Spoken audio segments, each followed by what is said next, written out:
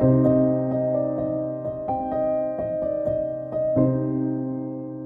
hi there, it's Sandy Allnock, and today I'm going to show you some technique ideas to use with Copics and your stencils.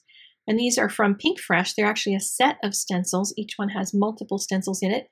Hanging Garden is this one. The one on the right is Garden Florals, and in the center is Seamless Floral Panel. And I'll show you each one of those. But before I get started, I thought I'd flip through my Copic art journal, because I'm going to show you some tests that I did in here using some stencils. But the rest of this journal, at least the first 10 spreads or so, are from the Copic art journal class. So if you're interested in learning how to use your Copic markers in your art journaling and learn some crazy techniques, lots of this can be used on cards. It's not just for art journalers, but it's also a lot of fun for journaling. And the themes for each one of the lessons are all about being an artist and the life of an artist. So hopefully it's also going to be encouraging to you as you create things. Lots of them are very loose. Other ones are very doodly. And you could use stamps in this. You could do all kinds of things. It's an art journal, so it's very unique to you. And as we get back here to the end of class, we'll get to the section where I started playing with these floral stencils. This one I airbrushed over top of because I had some mess bleeding through from the previous pages. And then even the florals that I did on the other side bled through. So I kind of liked the idea they were soft. So I just airbrushed over it. I'll save that page for some doodling. This is the Garden Florals, and you'll see that kind of a technique shown. And this one, the stencil idea didn't work. I was trying to use colorless blender through the stencil to make these flowers, and they were just blobs instead. So I made them actual blobs by just putting dots of colorless blender on the page and making it more like bubbles, and wrote "just keep swimming" on it. Because, when you mess up a page, you just keep going. And this one is the Seamless Floral Panel. I wanted to see if it actually was seamless, and it does join top to bottom. So you can make a long strip of it by just moving the stencils and working again. The left side, I use the same flowers, but I just did them in a random pattern. And the random pattern didn't work all that great because I didn't pick very good colors, but I'm going to doodle all over that one too. That's what art journals are for. So now I am going to start with airbrushing. And don't worry if you don't have an airbrush, there's non-airbrush techniques coming as well. But first I'm going to be blowing the airbrush color through the air gun. It's a Copic airbrush gun that's attached to a compressor. And it just blasts the color through the holes in the stencil and layering them on. Each one of the stencils has little corner marks. So if you're using an A2 piece of paper, there's little marks you just line up. Or you could, if you want the whole thing to be shifted over to the corner and the left or something, just put some tape marks down on whatever you're taping it down to, and you can line them up in different places on the card rather than just right in the center. But they're also marked with what order they think they should be done in, and if you're using inks, you probably should follow their order. But I'm just using them in random order because Copic markers are transparent, so it doesn't really matter. So you can use these in whatever order you want. And you can also skip some. You don't have to use them all, but I'm going to try to use them all and be faithful to what they designed them to be, at least partially.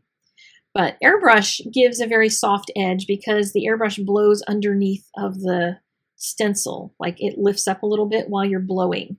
So it doesn't give you a really crisp, perfect edge unless you put a product under it. And I don't feel like doing that. I like things that are a little bit easier on me product-wise than that. So I decided to just keep going, just plow ahead and let it be soft. And then I started kind of having fun with adding airbrush background to it. You could add an airbrush background first, of course, and then do this stenciling over top. But if you do it afterward, then you can control it.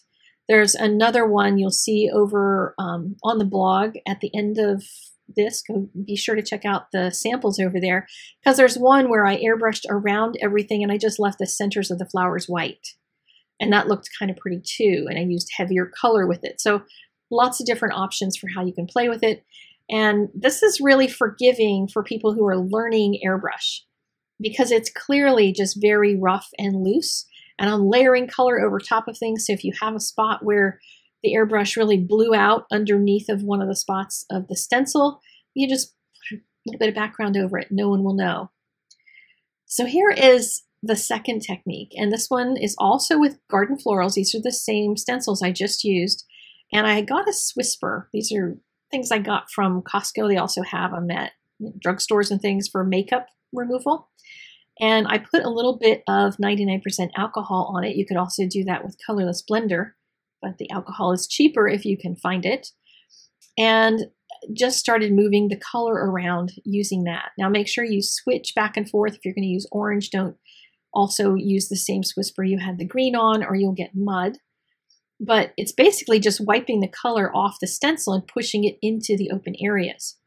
I discovered this technique years ago, and I actually called it Copic stenciling, and I'll link you to that video at the end of this one so you can see it. I used it with one stencil, and it was just one giant flower, which was a little easier to do than all of these little itty bitty pieces.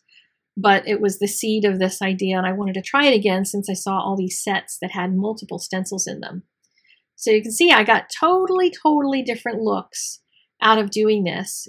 In the one on the right, where you're pushing the color through, you do get a little edge, little strange edge in some cases because of the way that the liquid pushes through the stencil, but I don't find it bothersome. It's just different. It's just kind of a unique look for it. So this one now is called Hanging Garden. And if you don't have an airbrush, this is how you would do this technique. It's just color onto the stencil itself. Now I did try coloring into the open holes, and that looked really bad. Like, at least when you're pushing it through with this Swisper, it feels a little more loose and organic, whereas it just feels forced when you end up kind of pushing it through with the marker strokes. You could certainly try it, and with different stencils that might work. But here I'm just saturating, well, not totally saturating, just making the Swisper wet enough that it will move the color.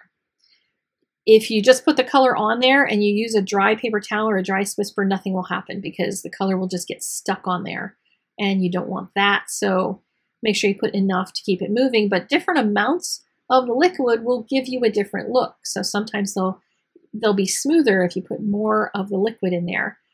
And again, make sure you don't cross-contaminate your colors, because orange and green are going to make you a weird brown. Don't ask me how I know.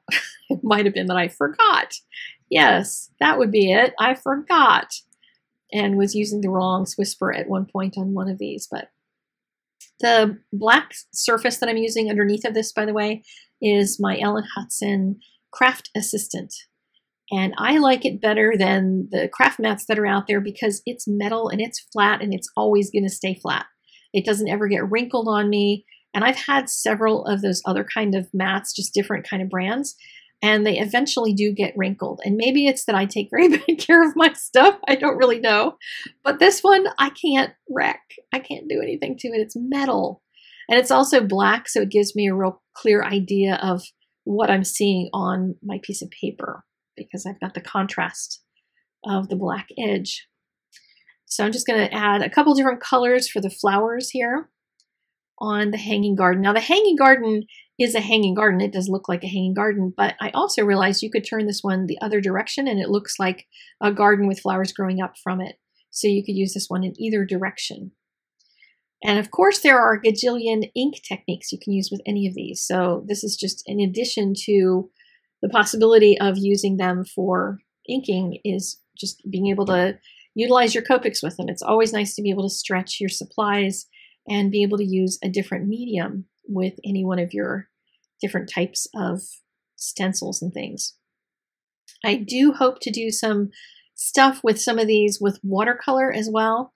I used to do some watercolor stencil work by tracing into some of the areas, and I may do some of that. We'll see what kind of time I get, but this one came out really soft and pretty. I just thought it was gorgeous. The sentiments from both of these, or from all of these, I guess, is "You Are Amazing" from Ellen Hutson. Link in the doobly-doo for all the supplies, by the way. And now back to the book. I'll show you a little piece of how I did that seamless panel. I had put a piece of tape down because I just wanted to do that edge. And you can see the panel doesn't go all the way, all the way across a giant area. And it also stops short. And so I went through aligning all of my stencils in the same place, aligned with the left of that piece of tape that's on the piece of paper. And I had a piece of white paper underneath just so I wouldn't blast all over the rest of my book. And now you can see the second row here is where you can line up the second row of the seamless panel. So it's seamless, it joins. The ones at the top are repeated at the ones in the bottom. So the purple flower that's only half of flower at the top is the other half of it is on the other end of the stencil. And so if you've got a scrapbook page or some long project that you want to do, then you could certainly do that kind of stenciling with this. Or you can just random stencil. I mean, that's what I was doing on the left-hand page. And in, coming times in the next couple weeks, keep an eye on my social media. And if I end up doing the doodling that I have in my head, if it works out, I will post that on social so you can see how it comes out. Because it was kind of a mess at the time that I did this, but nonetheless, I'm sure it will be fine later. So I hope this gave you some interesting ideas for ways that you can approach working with stencils and using some Copic markers with a little bit of a unique techniques. And that's about it for today. I will see you again very soon with another video. Make sure you attend my birthday party coming up. I'm kind of excited about that, March 27th. I will see you there for the live YouTube video. Take care. Bye-bye.